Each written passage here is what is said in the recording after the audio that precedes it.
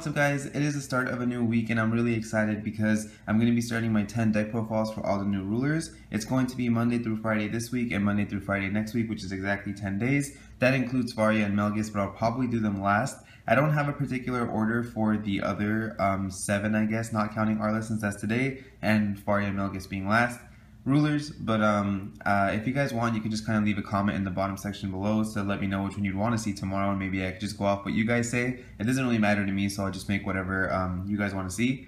Before I get started with anything for the video, remember that if you guys do want one of these awesome top loaders, once again I'm using Bulbasaur this time because Bulbasaur is my favorite starter from the first season. He's the most underrated and I love him. But if you guys want one of these cool top loaders, make sure to make a purchase at CoreTCG for at least $20 and put the word top loader in the comment section below. It's really cool because these are really awesome. I love that because rulers don't have stamp size. It kind of makes up for it, and I should have probably used one for an example, but Bulbasaur is way too cool, so we're going to use Bulbasaur.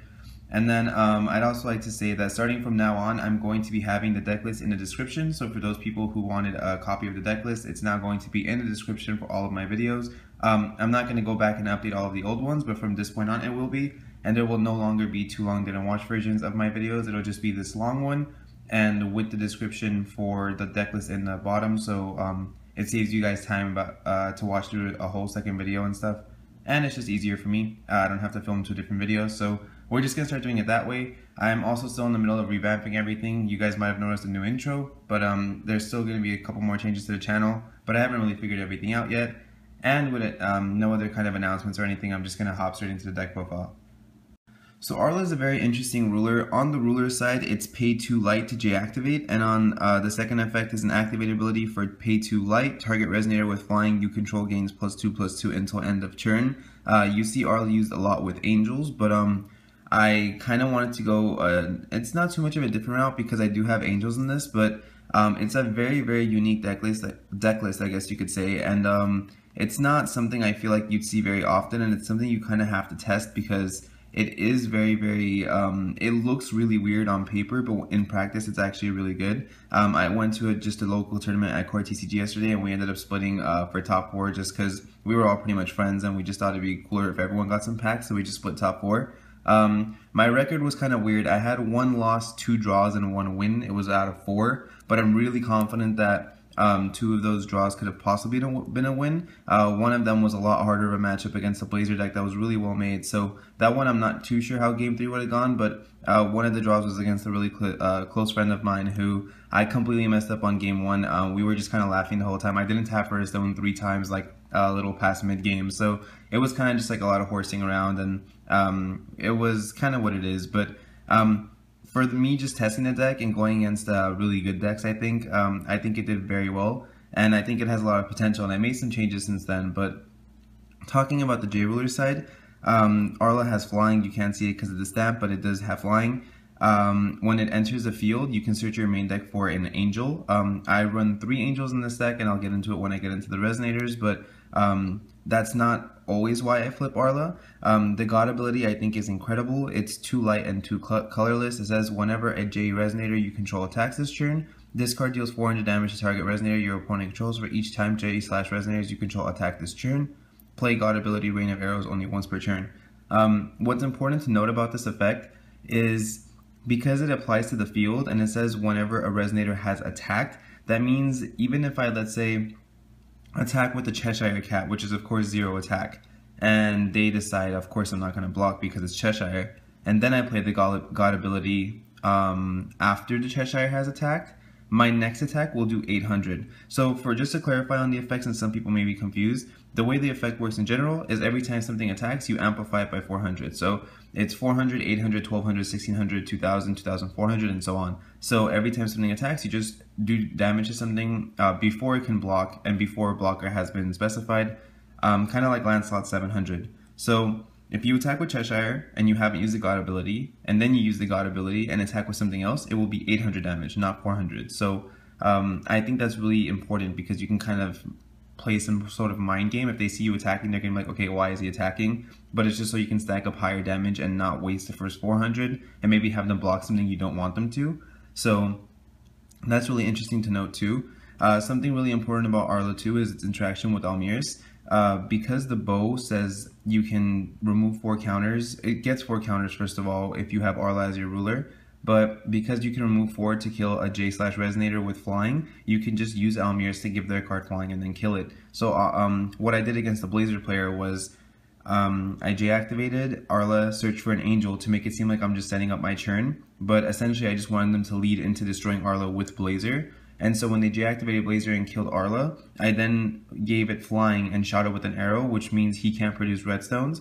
And he has Scorched Bales, but he only had 2 at the moment, and he needed 3 for the Blazers he had removed.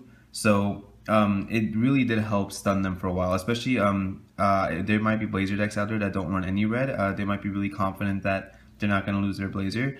And being able to kind of make it seem like you're going for the plus off the Angel, you're setting up your God ability, but baiting them into J-activating just to kill him with Almerius is a really good play. Other than that, I'm not going to talk too much more about Arla. It's kind of, I'm mainly using this for the bow itself. I think the bow with Arla is the greatest Regalia in the game right now, maybe only matched up by something like Deep Blue, but I'm just going to get straight into the stones now. So for the stones, I'm running an Almerius. Like I said, being able to give your cards flying is incredible, but giving their stuff flying and killing it with the bow is even better. Essentially, you're not losing any resource other than a bow that costs 0 to be able to remove any threat in the game, including J-Rulers, which I think is just crazy.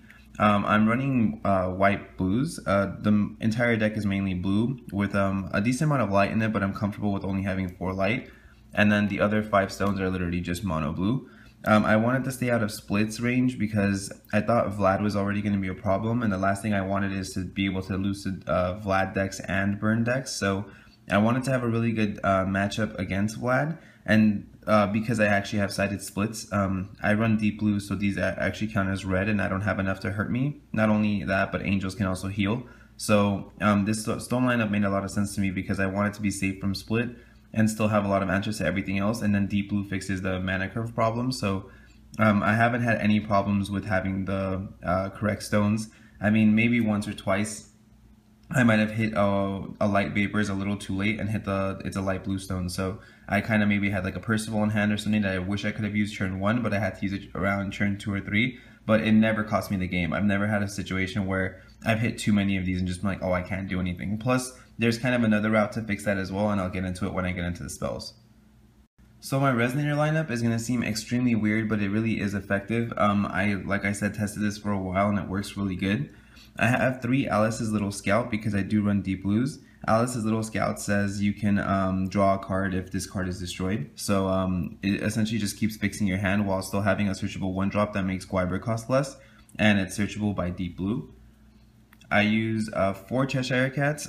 Cheshire is just really great because a lot of the times there is angels in this deck that I might see too early. Like I said, even though I only run 1 of each, sometimes it'll just kind of hit you when you least expect it. And it's really nice to drop Cheshire, put it on top of your deck, and then drop Perceval. I really like the idea of using Perceval because on enter, Perceval lets you check the top 5 cards of your deck and add a Regalia or Knight amongst them to your hand, and the rest goes on the bottom of your deck. So what I do is I use Cheshire to stack, let's say, something like an angel that I can, of course, search out with Arla later. Or if I have, let's say, Dignified Seraph, and I put it on top of my deck, use Perceval to put it on the bottom, and then J-activate Arla, grab Celestial, and then when I play Celestial, it'll grab Dignified. It really makes it so that that combo always goes off. I've literally not once drawn into Dignified too early or never been able to play both with the effect of Celestial. So it's always worked so far. I've never had an issue with it. Not to mention I also run 8 Regalia, so this is great. I run 3 Cinderella. I was running 4 yesterday, but I decided to make this 3. It's an amazing card. I just thought because I have a lot of draw power and a lot of deck thinning, it doesn't seem like a problem, and I kind of kept seeing maybe 1 too many of these. So I thought 3 would be a better number. On enter, Cinderella gains a glass counter, and it becomes 8/8, and because it gives the glass counter gives it 600 attack, so it becomes 8/8. And if you do any damage to Cinderella, even to another Resonator, she loses the counter. But having a 2-drop 8/8 and having it just block something that's really strong like a Lancelot and still stay alive, or being able to attack into something and kill it is just really great. You can also play 2 blue to return this card to your hand. That actually is a lot better than you might think. I never really do it just to kind of reuse it, but there was a situation where I was playing a friend and Cinderella was the only card on my field. and I think it was a Bedivere or something I wanted to keep in my hand, and he played Soul Hunt, and I returned this to my hand and then discarded it because I had no more monsters to banish. So there's just like a lot of weird interactions with Cinderella that are really good. There was a moment where I didn't have the mana open for it because I only had 1 and I needed 2, but I had Cinderella and, I mean, I had 3 instead of 4, but I had Cinderella and Deep Blue, and I got spiraled, and I was thinking I'd much rather return this to my hand and use Deep Blue to search Little Scout and drop those 2 cards than the 2 cards I had in my hand. I don't remember what they were, but it's just a lot of interaction you can do with this against dark decks that I think is really good. Moving on to the Angels, I have 1 Celestial Wing Seraph. This card on enter puts a level 4 lower angel from your deck into the field, and the only target right now that's really worth it is Dignified Seraph. It's just an 8/8 with flying, no additional effect, but when Celestial attacks, you gain 300 life for every angel you control, counting itself. So even with just these two, it's 600 life gain, which is pretty great. Not to mention they're both 1,000 with flying and 8/8 flying. And then we have Little Angel of Armalla. This card's also really great because it's a 1-drop for Gwiber. It kind of just makes the cost go down if you see it early. There's also times where I've hit a Light Vapor and had this turn 1 and gotten a good like 900 to 1,200 damage before they removed it off the field. So, because this just keeps flying over everything, and if they try to attack, I have like Cheshires and everything. So, it worked really well. I mean, it's also, like I said, if you've already, sometimes because I do run water and there's a decent amount of draw power in this deck, I'll draw the 1 Celestial early and just play it to grab Dignify without searching it with Arla. But I still want to be able to J-activate Arla and grab Little Angel because it's just a plus for essentially J-activating, which sets up the God ability anyway. And not to mention, like I said about that Blazer play where you can kind of trick them into J-activating. If I grab Little Angel, they might think I'm going to try to play it to have an extra 1-drop to use the God ability or something. And they might want to just J-activate early to get rid of it, to make it seem like, oh, he's grabbing the Angel for a reason. We should do something about it. But that kind of baits them in and then you kill it. And then I have 3 Gwibers. Gwiber is really great in this deck because there is a lot of low drops. Perceval, Cheshire also search it. I mean, not search it out, but Cheshire can dig for Gwiber, so can I have Foresees in here. So Foresee can do it as well. The only problem I had is I forgot completely about Susano, which kind of really wrecked this idea. But I have a side deck that's kind of prepared to take out Gwibers. 1 Snow White. Like I said, I have Deep Blue, so using the red isn't a problem. Snow White's really great because with the bow can remove just 1 counter to do 400 to a target blocker or attacker, and Cinderella can do 300 to a Resonator when she attacks. So if I attack with with Snow White, and they decide to block with something like, let's say, a Lancelot, I can shoot it with 400 with one of the arrows from the bow, and then use Snow White's effect and do 300, and it's essentially killing something with at least 700 defense. And if it's like, let's say, a Gwiber that's attempting to block you, that's 700 plus her 500 first strike, that's 1,200 and it'll die. So Snow White's really great, and I didn't have this yesterday and I really regretted it because it's so good. And with just 1, I really don't mind. I'm not going to see it too early, and I'll have Deep Blue set up any other time. And Maribel hasn't been a problem at all. I played against a deck that had 4 Maribels, and every time it destroyed one of my Deep Blues or the bows, I really didn't feel bad about it because I have so much draw power that not only am I going to see a second Deep Blue before they're more likely to see Maribel, but I'd rather them use their Maribel to just banish it and destroy my card, and then me just recover from drawing or searching with Arla or whatever it is, and just get more board state, than have them put it actually as a 10-10 in the field. 1 Etna. This won me a game against Vlad. I tapped all of their Elvish Priests, and it just did really, really well. I mainly have this also because I can side into Alice, which can search this out when I need it, but with all the Deep Blues also, sometimes you do have too many in your hand, but there's so much draw power that I never feel like it's kind of hindering my hand. So if I have to discard it for a blue mana and then use that for Etna's effect, I actually don't mind at all. And then 1 Bedivere. So Bedivere on enter removes a card from the game that has at least 1,000 attack. It's an optional effect, so if they don't have any cards and you just want a 7/7 target attack, you can use this. What makes Bedivere also really good is because its stats are pretty well. There was a time where I was able to use Almerius on it to give it flying and swing for 7, which is really good. Same with Etna. Using Almerius on her and doing damage means they're going to have to discard a card, which I actually got off twice. It was really, really good. And Bedivere is just another target for Perceval to hit. I had 2 earlier, but I removed it by 1 because I thought the light was kind of hard to have at times. So I just left it at 1, and those are all the Resonators. Moving on to the spells, I have for Artemis the God's Bow. In my opinion, like I said, this is the greatest regalia of all if you do have Arla as your ruler. The card actually says if you do have Arla as your ruler, you get 4 counters instead of 2. It normally gets 2 arrow counters, but with Arla it's 4. If you remove 1, you can deal 400 damage to a target blocking or attacking Resonator. If you remove 2, you can destroy an addition, must be addition Resonator, not field, but you can destroy an addition Resonator or a chance standby card. And if you remove 4, which of course you can only get 2 if you have Arla, you can destroy a target J/Resonator with flying. So not only is that great, of course, against Bahamut, but it just works wonders against anything else with Almerius.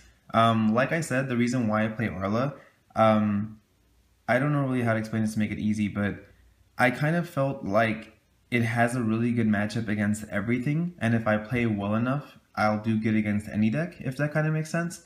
The idea essentially is, if you play against a deck like Vlad, who might have a lot of chump blockers, when you attack, and they decide to block, you can shoot the blocker with an arrow and your damage will go through. So, you know, you have to kind of rush Vlad down, because if you give them too much time, they'll win. If you go against Rezard and they set chance standbys, you can shoot the chance standbys with the bow and kill it. If you go against a deck that might be kind of like this one and have Gwibers and a lot of kind of draw power to get to those Gwibers, then you can shoot the Gwibers and kill them without actually having to crash into it with yours or block with yours. And it essentially costs you a card that you used 0 for, and they had to set up their entire Gwiber. So it just feels really good. Not to mention that with Percevals and Foresees, I can get to this really quickly. I almost always have 2 to 3 and everyone's always just so overwhelmed by them, and it just works so well. And having Almerius isn't a problem, which I'll kind of get into later as well. 4 Deep Blues. This is, in my opinion, the second best regalia in the game. Being able to fix Blue's mana curve while giving it all these new great cards and making it so that you don't have to play the actual stones to be in splits range is just insane. The fact that it also thins your deck by paying 2 and tapping to search for an Alice Soldier, I think is incredible. For anyone that doesn't know what this card actually does, you can pay blue to produce red or green, and you can tap it and pay 2 to search for a soldier from your deck. That's a 1 cost and add it to your hand, which is of course Alice's little scout in this deck. And then you can discard it if you already have another copy, and you produce red, blue, or green. So that works really good for the colorless for the Angel. Sometimes when I'm at 4, I really want to play it because it puts so much pressure on the opponent. So I'll just discard a Deep Blue and pay 4 to summon Celestial. It kind of seems like you would think that I'm minusing a lot because I'm kind of pitching a card from my hand and dropping Celestial, but I get Dignified on the summon, and Deep Blue most of the time is just really extra in my hand because I've been adding Alice's Scouts. I have Foresees to keep fixing my hand. It's never really been an issue. I just think this card is so amazing in every single way. And 3 Foresees. I really kind of would want to play 4, but I think it'd be better in a deck like Valentina, because she can quick cast. So if you draw into something and you have 2 open and they attack, you also just play the Cinderella out of your hand or something out of nowhere and block and kill something. In this deck, 3 has been doing well. I might go to 4, but I think 3 is just good. This card lets you draw 2 cards at the cost of 2 blue. The entire deck is blue other than Almerius, so I can always use this unless I hit Almerius turn 1 or 2, which doesn't really happen too often. It's just a great card. It fixes all of my hands. Like I said, cards like this is what makes Maribel not too effective against this deck. There's been a lot of times where my opponent would use Maribel and destroy my Deep Blue thinking, oh, now I can't generate red or green. Or they would destroy my bows, and then I would just use Foresee, either hit another copy of either of those cards, or hit a Perceval, drop the Perceval, and hit the card anyway. So, I don't really miss with Perceval and stuff often in this deck because there's so much thinning.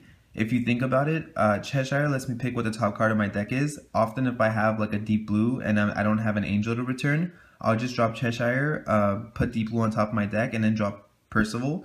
And that's also another thing. Sometimes that's a really good combo if you have an extra Deep Blue, because it ensures that one of the 5 cards for Perceval is going to be at least that Deep Blue. And if you do hit another card like a Bow or maybe a Bedivere, you can just put the Deep Blue on the bottom of your deck and not worry about it. There's just so much fixing in this deck, and then you don't have to worry about it, you never seeing it again, because you just search an Alice Scout and your deck shuffles. It's also why the Mulligan is so good, because the cards you put on the bottom doesn't mean you're not going to see them anymore. You could just deactivate Arla and search for an Angel and then your deck shuffles, or search an Alice Scout and your deck shuffles. There's just so much thinning in this deck that when you use cards like Foresee, you hit cards that you want to see over just more copies of stuff you have. I also decided to now change. I had a different couple cards. I don't really remember what they are anymore, but I decided to put in 1 Glimpse of Kaguya. My friend was messing around with this card, and at first I was really annoyed because I didn't really like it. But up until I kind of realized it works against God abilities, so you can actually use this on something like Arla, and the God ability will just get cancelled. Something against Resonators, and it'll just get cancelled. I think it's really strong against Gwiber if she chooses to sacrifice herself to draw 2, because then they just lose a card and they got rid of it themselves. Also, because I don't have Thunders in this deck, I kind of, if you wanted to, you could try to fit them in. I just had trouble finding the space for it, but I thought the Glimpse of Kaguya was really good. It answers a lot. It also works against stuff like Death Sight from the Grave, or King Arthur Zombie Resonator from the Grave. So it's not like insanely great, but there's a lot of situations where you could just kind of stun them. At one point I was also going to beat my friend with Flying from Almerius, and he canceled the Flying with Almerius, and then it just went downhill from there and I lost the game. So that's one of the draws I actually had. That's how he won game 2, because I just couldn't keep up with having to try to get Flying, literally because of that one Glimpse of Kaguya. So I decided to just try one out.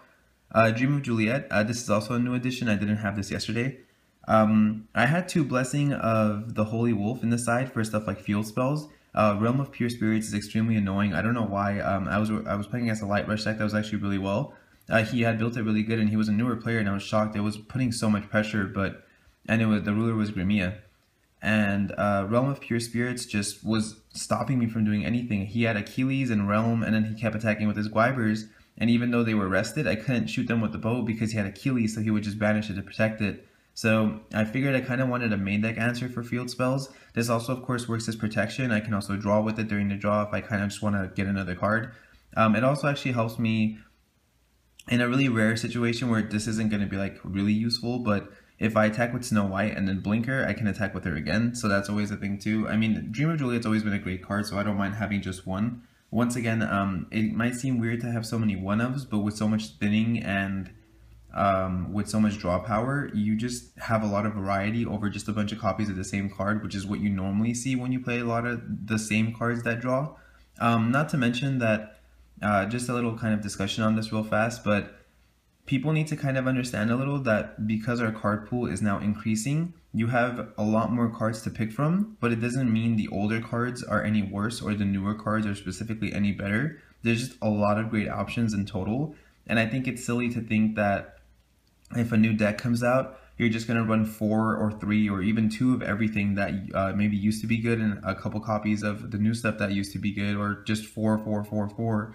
I mean, there's only so much space you have in your deck, and I'd much rather have one-ofs that are going to help in any situation and that are just have a bunch of variety of uses than have, let's say, 3 of a card that if it didn't work the first time or it didn't work the second time, it's really not going to work the third time. So I like to think that that's how I'd rather play the deck.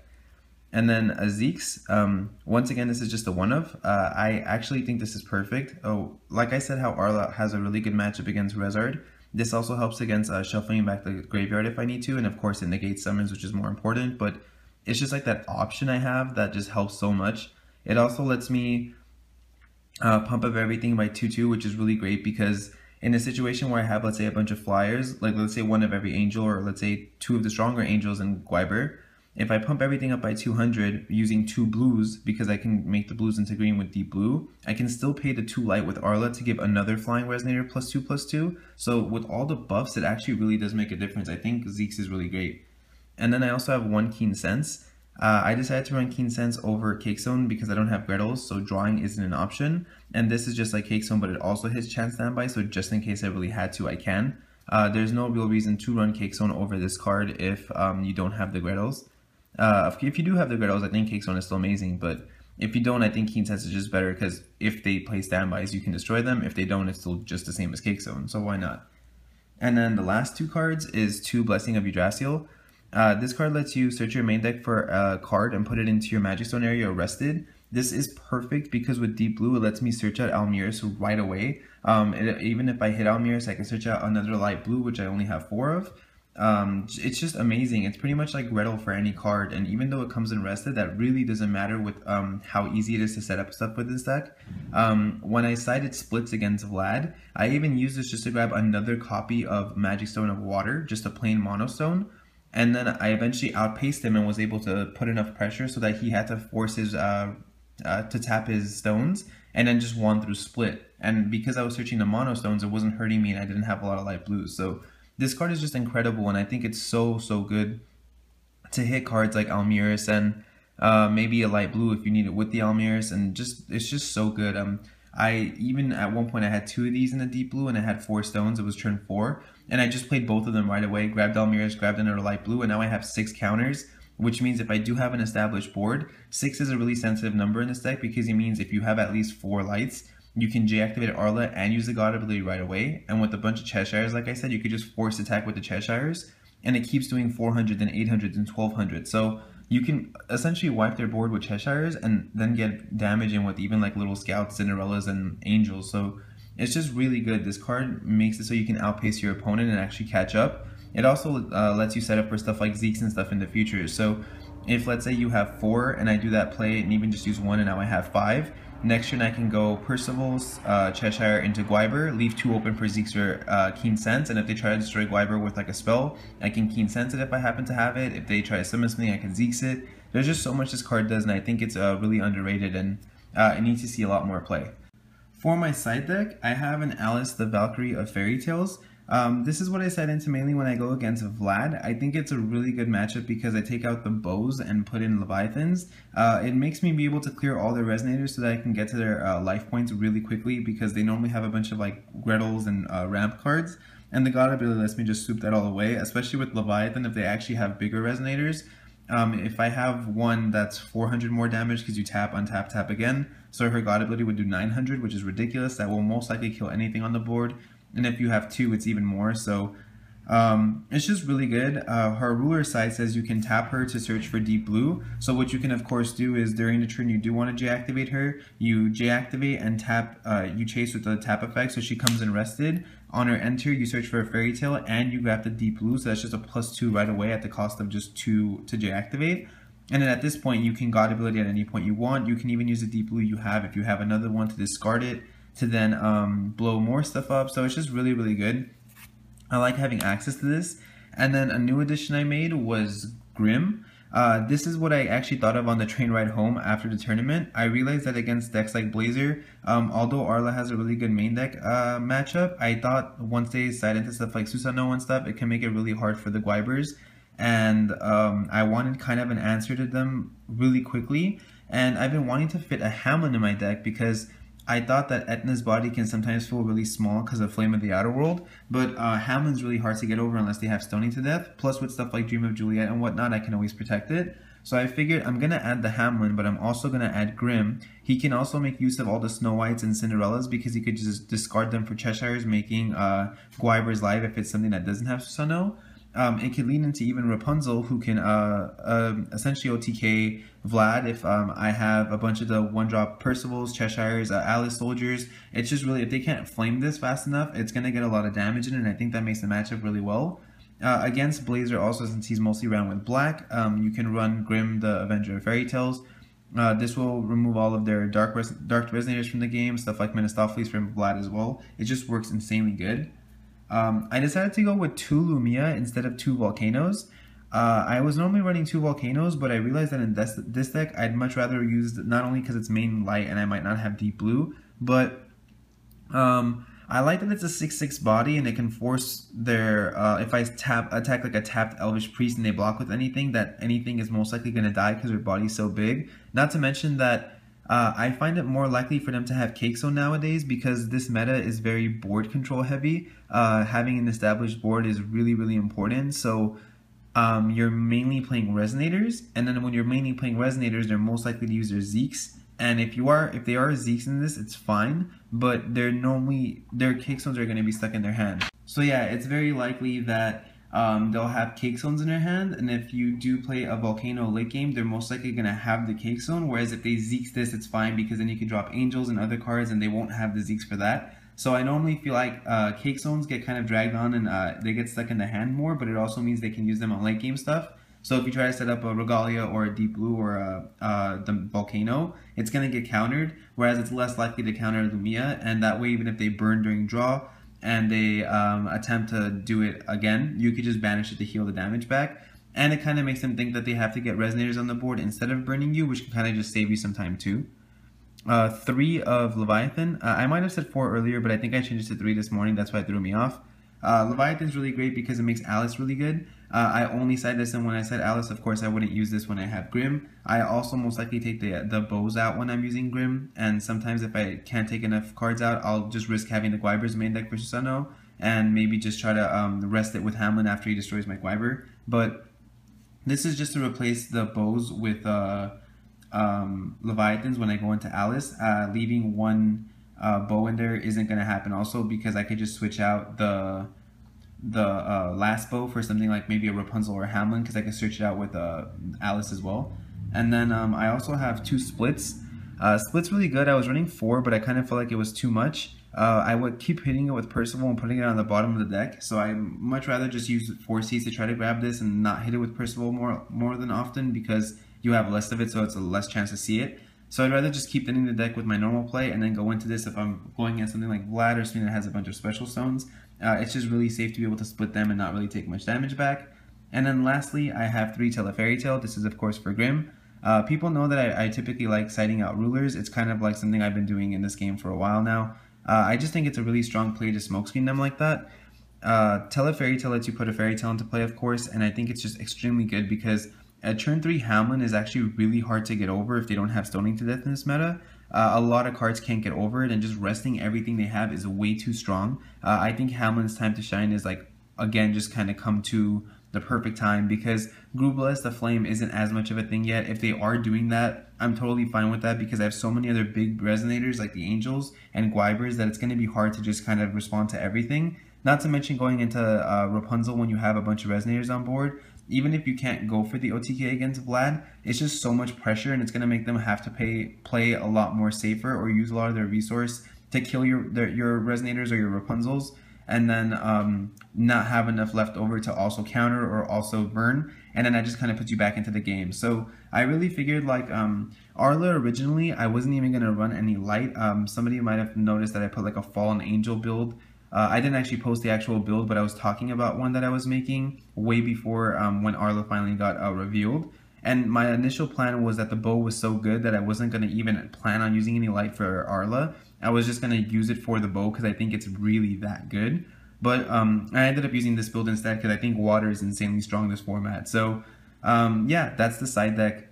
So I hope you guys did enjoy the video. I hope you like the new format I'm doing this with the whole deck list being in the description and the videos being maybe a little longer. I had a lot of comments saying that they wanted me to explain the cards a lot more thoroughly, so this did stretch on really long, but I kind of rather do that for you guys if it's going to make your play better. And instead of having to do the whole double video thing and maybe not explain as much as I should. If I did kind of go really quickly at certain points, I'm really sorry. I'm really trying to talk a lot slower, but it's kind of just literally a weird thing I have where I just kind of go off blabbering for a while. I'm really trying to improve everything and kind of get everything perfect. So let me know what you guys think about the whole new format of longer videos, but the deck list in the description. Let me know what you guys think about the intro if you like it. If you guys want to see maybe a new template or a new avatar, I'm probably aiming to go for those too. I'm not going to be revamping the old rulers this time. I might really if nothing else comes up, but I think there's just too much to talk about with Forcible and everything that's been going on. So I'd much rather just focus on what's coming instead of just keep revamping old rulers every time a new set drops, especially because it's really time consuming and that means I'm just doing deck profiles for like a month.